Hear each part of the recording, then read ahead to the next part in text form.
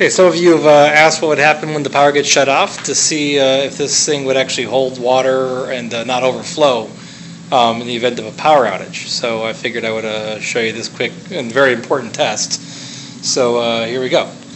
Basically, we've got the water, the system's running. Everything's nice and balanced. Over here, you can see we've got a good water level right there in the back. It's a little bit low. Probably need to add a little bit of water to it. It's been sitting here for a day and a half and got some evaporation. But essentially, that's where it should be. Everything's working, so let's go ahead and simulate a power outage. So here we go. I shut off the power. Okay, you can see the overflow continues to go. The check valve attempts to shut down. Kind of see that there. It's going to bounce around a little bit.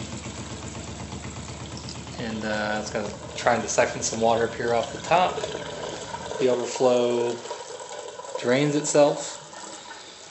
And you can see the water level back here has risen to just above the second inlet from the Refugium sump, which will then equal out the two sumps.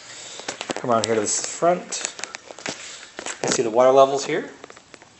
Looks like I've got about 5 to 7 gallons, somewhere in that space, of reserve within the sumps to prevent overflow.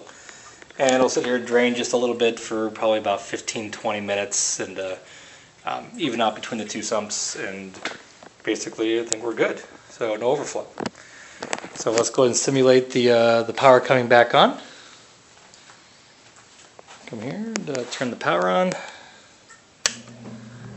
Okay, the whole system starts back up. So the overflow will be the first to start. Meanwhile, while that's filling, water levels down here will get back to normal. It's already, you may not be able to see it, it's like right about here so far. It's slowly dropping in there. It should get back to about the same level. It'll balance itself back out as it begins. Looks like the overflow's already restarted itself, which is great. Okay, coming back down here. Water level is right where it needs to be. It looks like it's holding pretty steady. There it is. Okay, maybe dropping just a little bit more. But we're good. Run over here to the front. Water levels have gone back to normal on this side, and the same on this side, which is normal. It's about where it should be anyways. Okay, so that's it. That's the power outage test. No overflows, no disasters, no wet carpets, which is very important. Okay, thank you.